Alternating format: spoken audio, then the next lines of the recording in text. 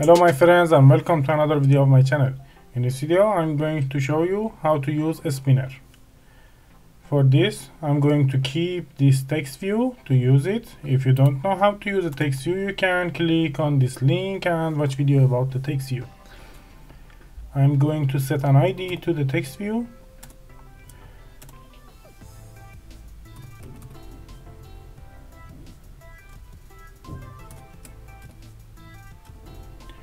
Short for text view result, and then here through the design section in the palette I'm going to search for a spinner. Then I can add it here and connect it to the constraints, and the IT can be a spinner, and that's it. And the text of the text view can be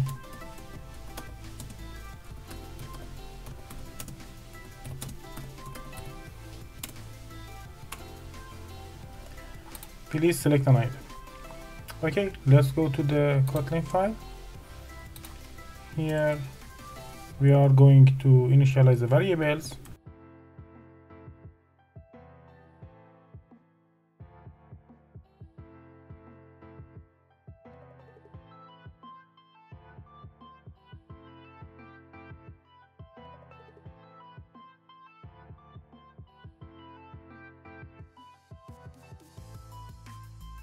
I have some steps to do. First of all, I have to create some items to show in my spinner. So I need an array of items. For this,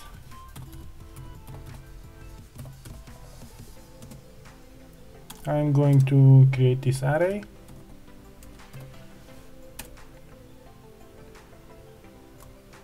And I can add multiple items, no matter, based on your project.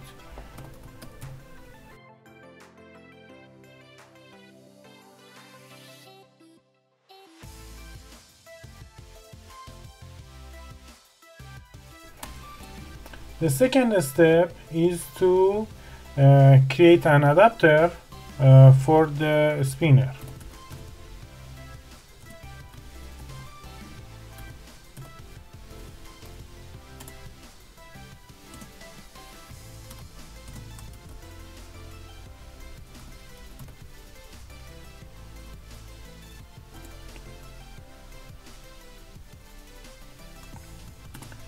Then I have to pass the context as you see here, and I have some other items. Then the next thing will be the layout of the spinner.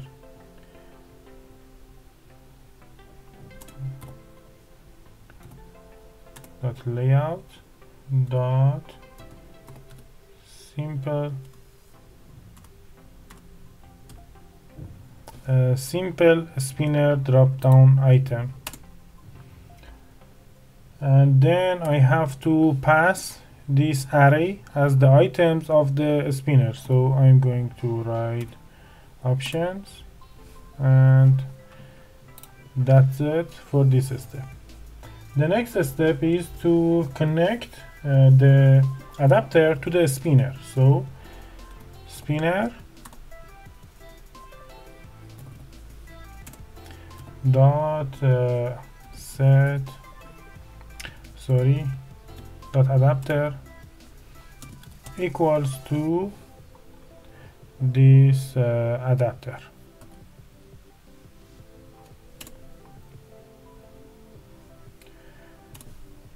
The next step is to connect the function on item selected listener to the spinner.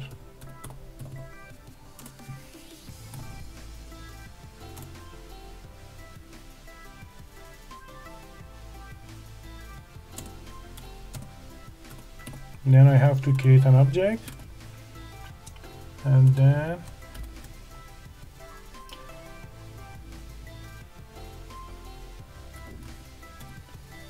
adapter view,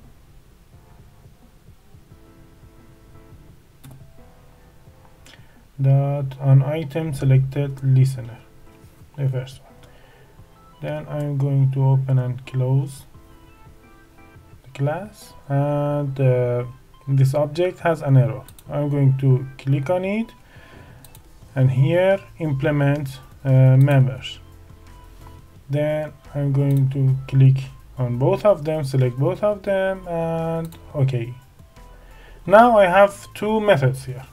First one on item selected, and the second one on nothing selected.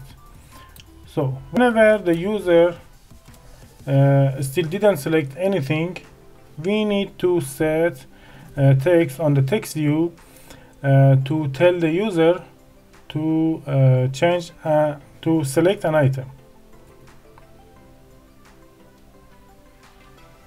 So text view result dot text equals to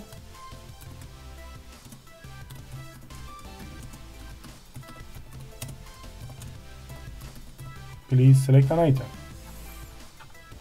And here we have some variables, and this one, the P2, is the position of the item that the user is selected, and after selecting the item by the user, the position which is the type of integer will be stored into the this variable.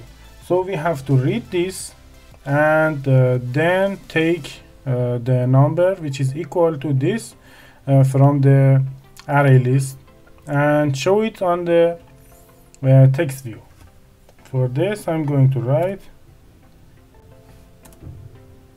text view dot text equals to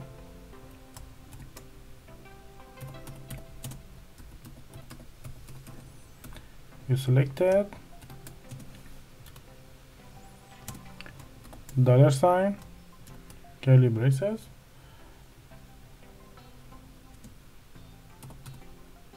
options dot get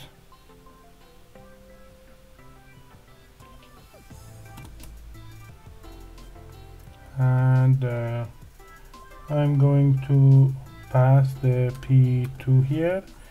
Sorry, I should take this quotation mark here, and then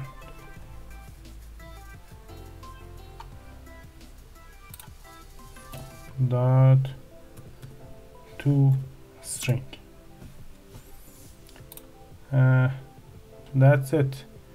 Let's check it on the emulator.